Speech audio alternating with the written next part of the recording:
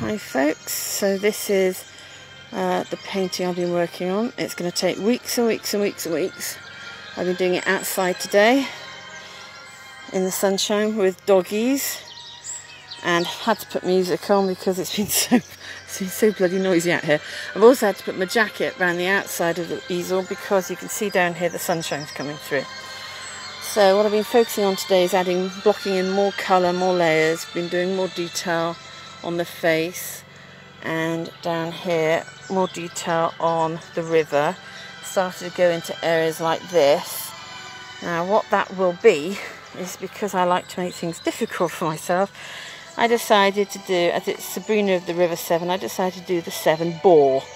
So we've got lots of different photographs and stuff, just to give me an idea of wave formations, and sort of as a resource guide I can use them. So I've started to do little, I've got such a long way to go. Anyway, I wanted to show you a little bit of painting while I'm doing it. This is my very mixed, muddy palette, so I've got cool tones and warm tones.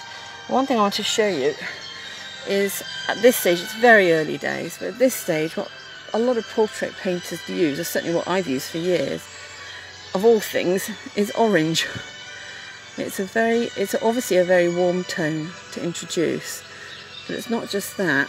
It's the way that your eyes transmit or receive colour signals. So when you're looking at something, it's like when you put your hand up to the light, and your hand actually ends up looking orange with the light shining through it. It's an optical illusion, but what it does is it just brings it alive a little bit. And I'm not worrying too much at this stage about if it's a little bit too dark in places.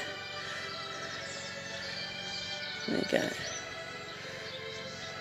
As with all painting, especially if you're doing portraiture, you've got to treat the 2D surface as a 3D surface. So you've got to paint in the direction.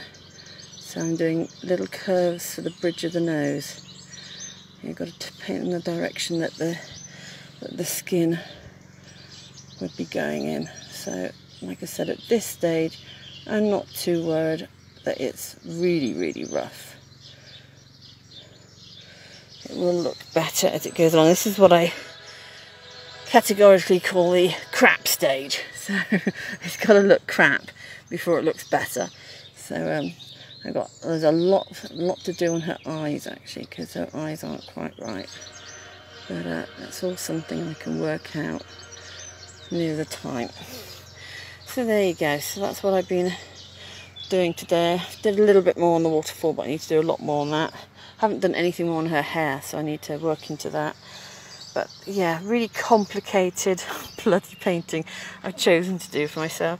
Did a little bit more on the bank here, going underwater, because this is the underwater line I've chosen to do. So I'm kind of have the little elvers and eels in that. But yeah, so there you go. Long way to go.